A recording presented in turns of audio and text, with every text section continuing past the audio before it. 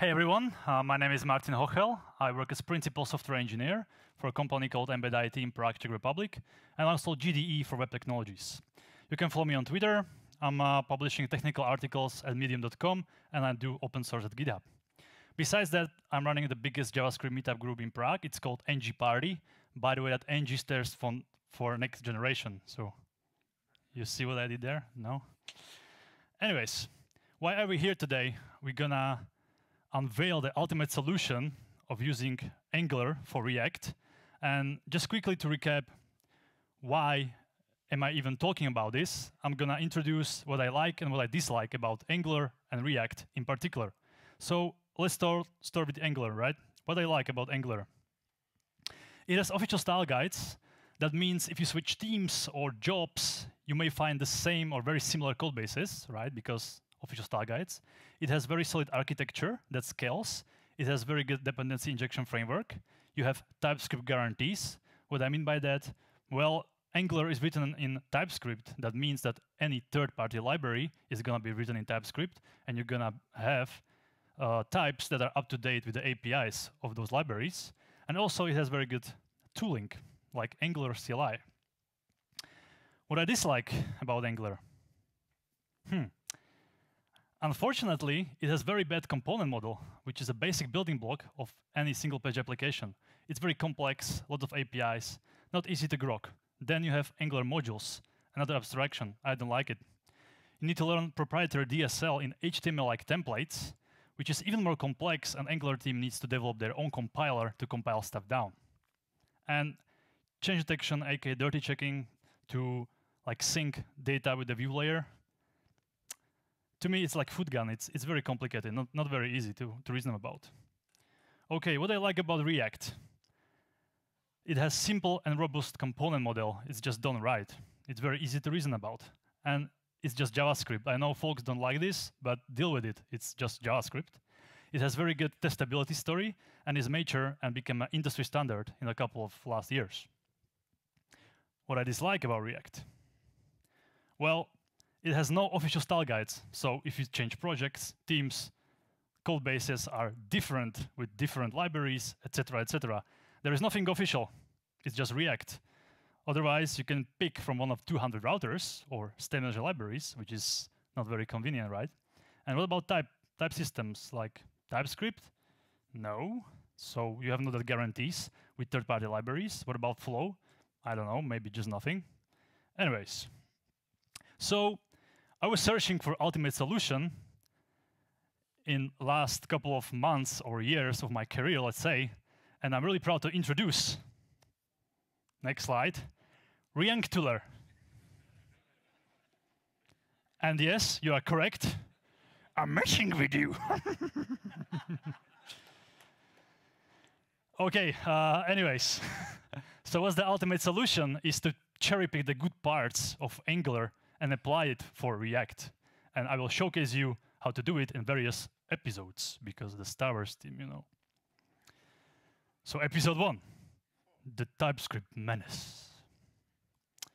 So, why React isn't written in TypeScript, you can use TypeScript with it as well. And what is very funny, or interesting, let's say, the developer experience is much better with React and TypeScript than with Angular and TypeScript. So you need to just install TypeScript, some types for React and React DOM, and you need to set up the compiler. And that's it. And then you can start develop your applications. And let's see how it works in a real life. So here's my editor. On the left side is some application. And we have some modules that we're going to showcase in this talk. So let's implement some greeter component, shall we? So what I need to do, I need to go here in the start, and I will create greeter tsx. And let's import React and component from React. Now I need to create a class component. Let's name it greeter, which need extends component-based class. And now I need to provide some render method, which is gonna return some h5 tag. Right? Now, what's the API of the React component?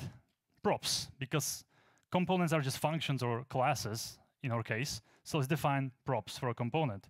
I'm going to create an alias named props, and it's going to have like greeting of type of string, right? And who, again, of type of string.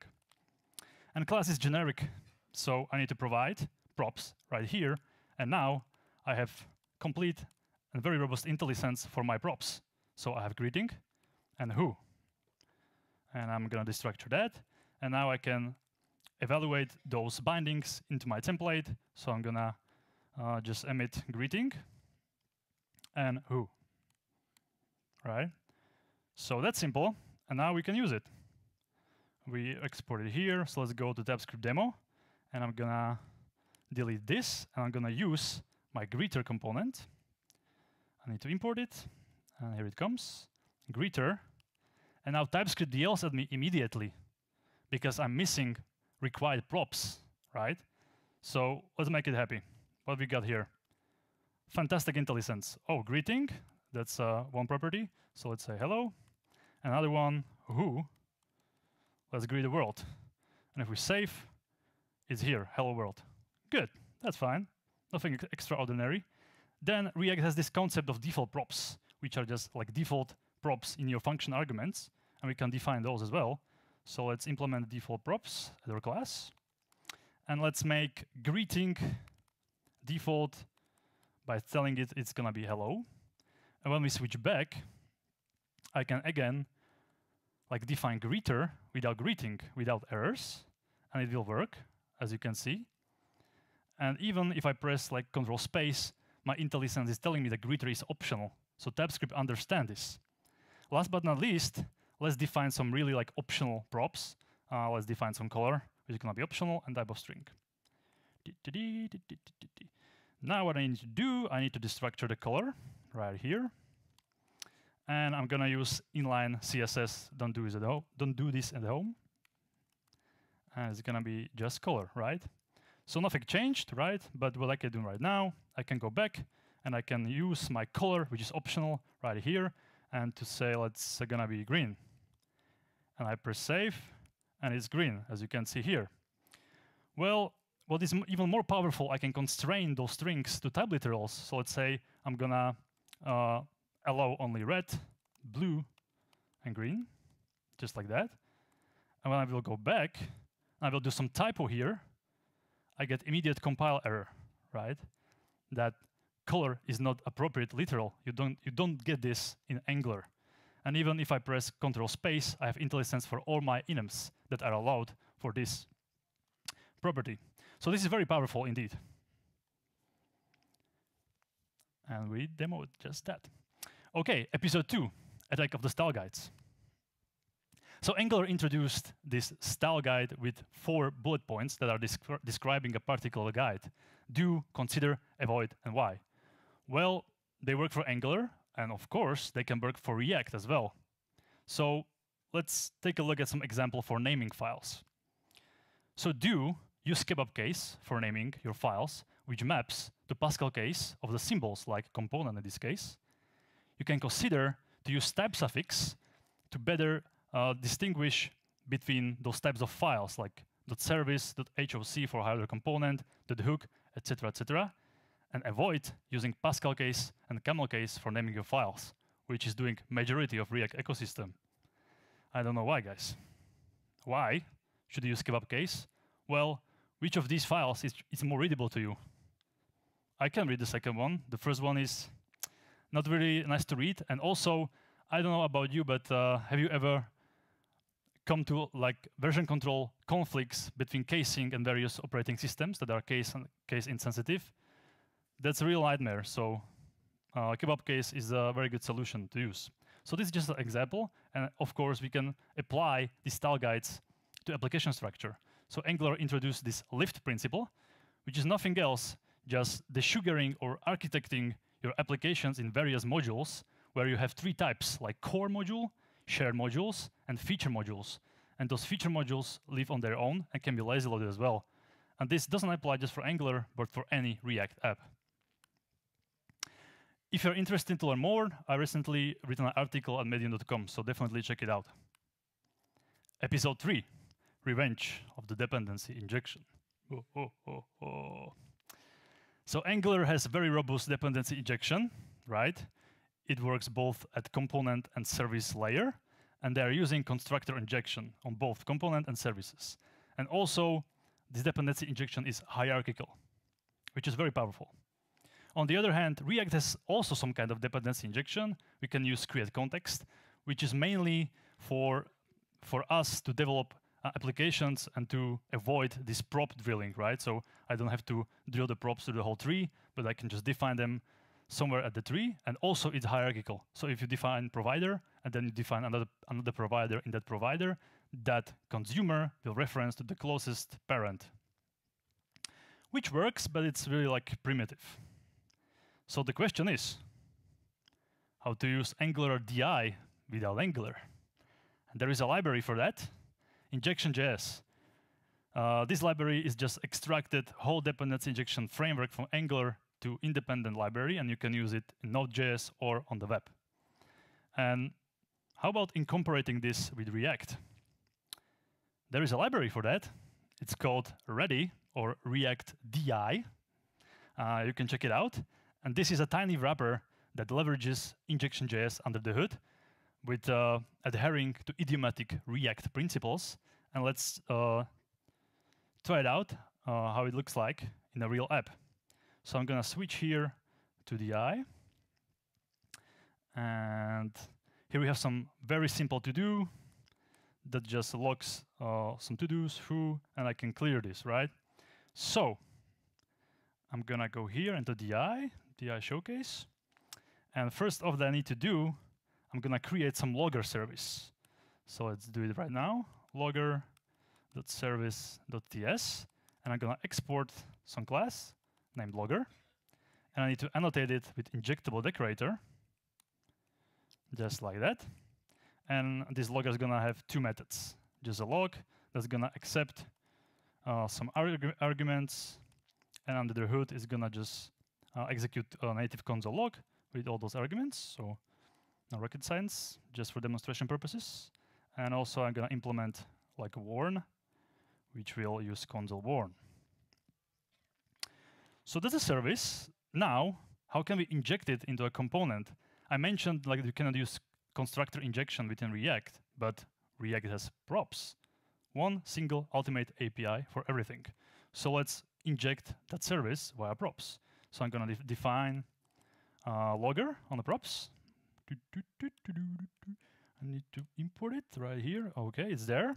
And now let me log something. So when we will add stuff, I'm going to this props logger log. This IntelliSense is amazing. To-do was added. And I'm also going to console log when I'm clearing out all these logs, and I'm going to just warn. Erase. Cool, let's try it. Hello? Error. Oh no, what happened? I tell you what happened. We just defined service. We used it in the props, but we didn't register it. So what we need to do, you need to register those providers in a component tree. And how to do that, you can use dependency provider component from rea-di library. And it has the same syntax as Angular. So you need to provide providers as a tokens. In our case, we're going to use logger. And next up, now this will create on an injector instance of the logger. And now we need to inject it. So we can use inject component. And we're going to tell it what kind of tokens we want to inject from the injector. Logger. And it implements children as a function API. So it's going to be like logger. And we're going to just render our to-do. And TypeScript is super powerful here. And it infers that this logger argument is of type of logger. And now we can pass it to the to-dos. Just logger and logger. And let's check the console if it's going to work. Hello? Hallo? Guten Tag. And it was logged. And if I clear, erase. So it works, right? This is like very contrived example, but it's very powerful to use this whole dependency injection system. And also, rea-di comes with very nice debug tool, which will visualize your injectors tree. And you just press enable the debug mode. And here you have it. We have just one single injector, which is a root injector, with these registered providers, like logger, etc., etc. So tooling is there, folks. Okay, so that's dependency injection with rea-di and injection.js. Next episode, a new state management hope. So how do we handle state in Angular? Well, instances. But what state here? Count, after? I don't know. Good. What about React? React is very specific about handling state. And if I'm just a newbie, I was just born, I'm 2 years old, and I will see this code base. Oh, yay! This is state, right? Yes. I understand this, very easy. And how to make stateful services. We introduced rea-di and injection.js, and we can indeed provide and create stateful services by just extending your default service with stateful abstract class, which again uses the same APIs as React. So you have state and you have set state. And this is very easy to test as well, because on the surface, it looks like it's synchronous. So your tests are written synchronous, but under the hood, it uses set state of React batching, and it's very efficient. So everything is handled for you. And with this, you can extract and create like multiple stores, if per se, if you are bored about Redux or what's cool nowadays. Episode 5, HTTP client strikes back. So Angular has very robust solution for doing AJAX request. It's HTTP client library, which is a provider. It uses observables, and it supports interceptors. Well, in React, what are you using? You can use fetch, I don't know, but it's super low level, or you can use Axios. Someone was smart before. Axios is just extracted $HTTP service from Angular 1, right? So here you have it. There is one small problem.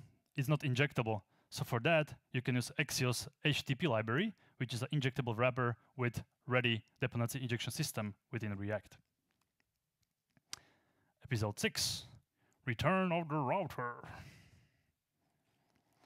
Again, very similar story. Angular has very nice router, which supports static route configuration, absolute or relative paths, and all these routes are rendered via some outlet, and it has lazy loading by default. On the other hand, as I mentioned previously, there are many solutions for React, but you can use the kind of standard one, which is React router, right?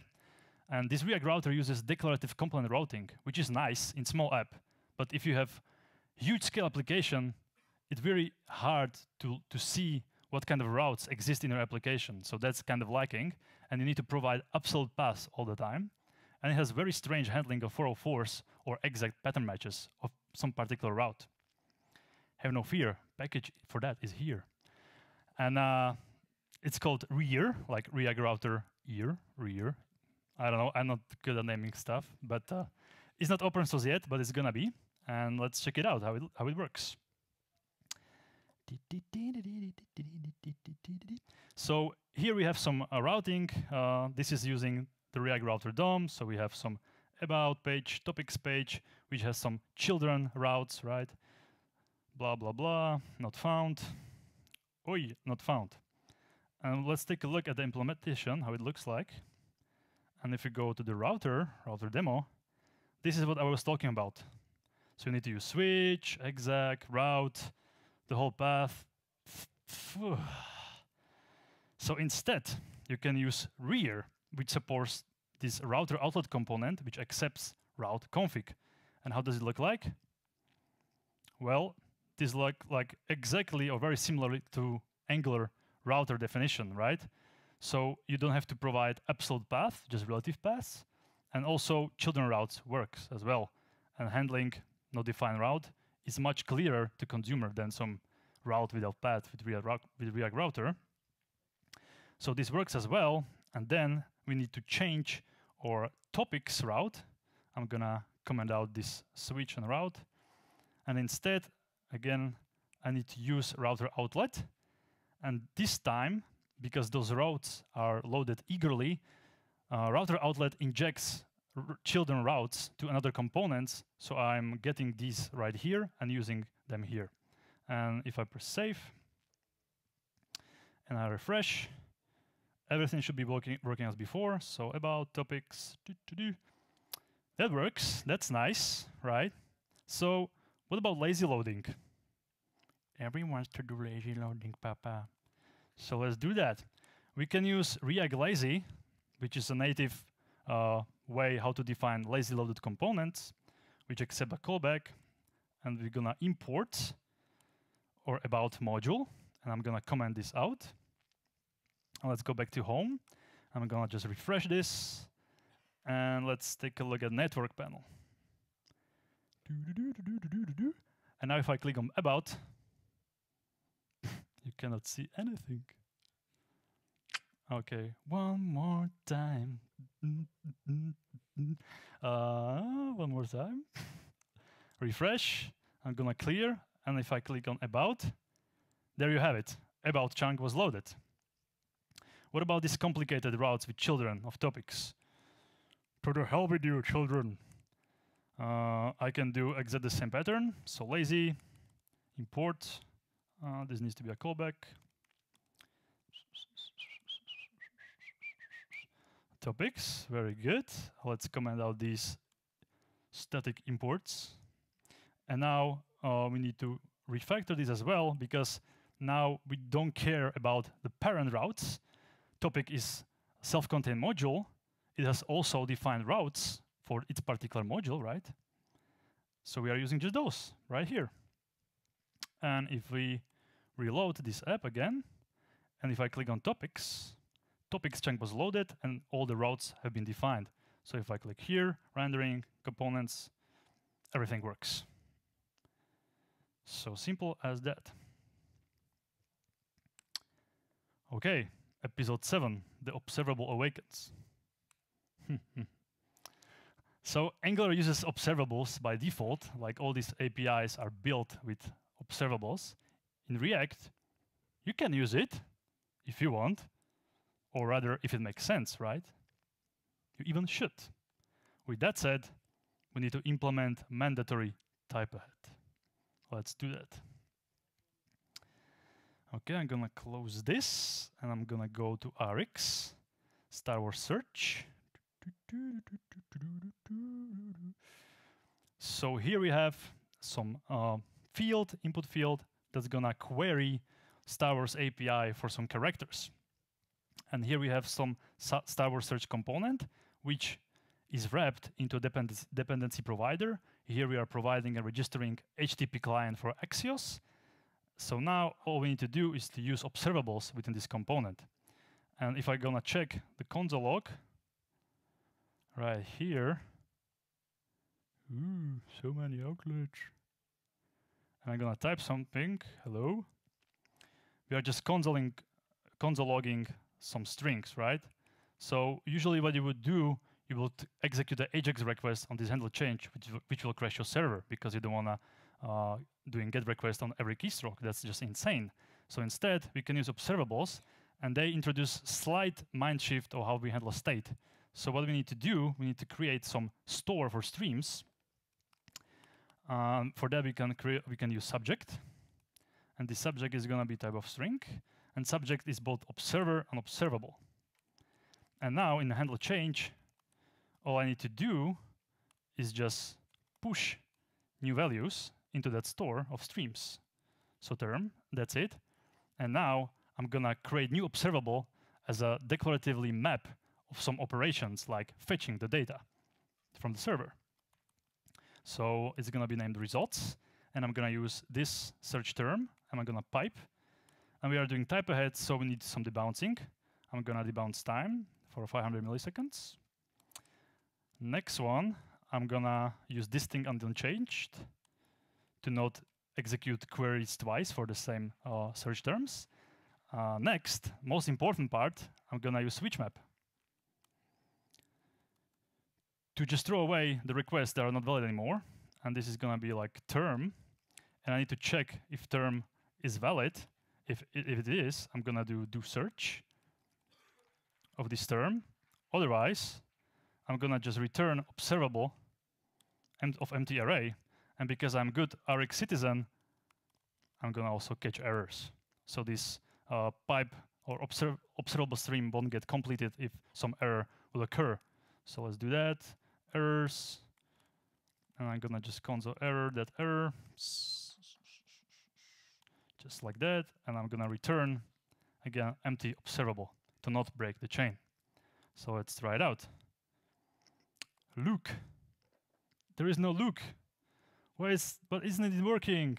Well, observables are lazy, which is a fantastic feature. So we need to be active and subscribe to our new created observable. So let's do that. These results, subscribe, and it's gonna give us some data. And now we're gonna set state those data into our components. And I'm gonna open a network tab just to see all these requests. So let's query for Luke. Luke Skywalker, right here. Let's query for Lou. There is some Luminara. Let's query for some dark side. Darth. It works, right? And if I will do this, no additional request was made, thanks to Rx. So super simple implementation of type-ahead within React and Rx.js. Oop, that's not the right slide.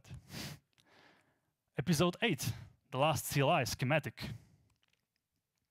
Angular CLI comes with very powerful features like creating blueprints and application code or building stuff and architecting. For us, schematics part is very intriguing to use, right? It's very decoupled, so you don't have to use Angular CLI for it. You can just use schematics. And this is how it looks like for generating some components or even running some scripts that will add some particular libraries to your code base. And with that, you have just version-controlled style guides of your applications, which is, again, very important, especially in an enterprise environment. So what is this command doing? Schematics, that's just schematic CLI package. Schematic name, that's name of your package of schematics, or if your library supports some schematics, you can use that. And generator name, those are snapshots provided by those particular schematics. So in real life, if I execute this command, like schematics, component, and some path, it's gonna create hero TSX component with some class, as we can see right here. Episode 9, it has no name so far. So that's why those question marks. Web components.